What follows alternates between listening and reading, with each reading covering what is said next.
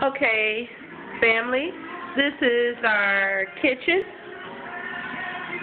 The brand new refrigerator with the ice maker, the pantry, the kitchen cabinets with the stove, the junky sink because we haven't taken the time to wash the dishes yet. Going back through the living room, big, huge,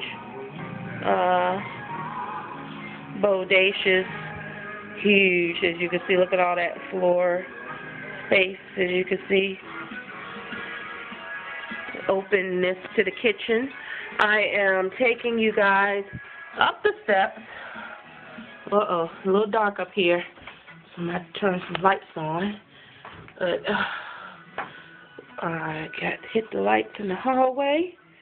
And here is the master suite with my bed. Big, huge. There's my new TV I got back. Praise God. God is good. He restored what we lost and some. Big, huge bedroom I got. And that's my walk-in closet with a million shoes and clothes that I have to go through and decide what I'm going to do.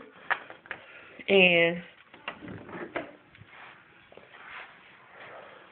this is the master bathroom. As you can see, there's me in the video. Okay, taking you out of my beautiful bedroom and master bath suite into the hallway. There is the laundry. We haven't gotten the washer and dryer yet, so I won't show that to y'all. But there's the linen closet. Okay. Then we come in here, and this is Lissandra's bathroom. Turn the light on. We got there's adjustment to the light. Get it decorated, of course. So put up her curtains and everything. We'll get that straight. Then here's Lissandra's room. A little junky, you know, because she hasn't finished moving in yet. But her bedroom, her full bed, fitting here nicely, and she still got some room to hang out. Once she gets it all put together, it'll look a whole lot better, but, you know, forgive the junk she got going on. This is our office here.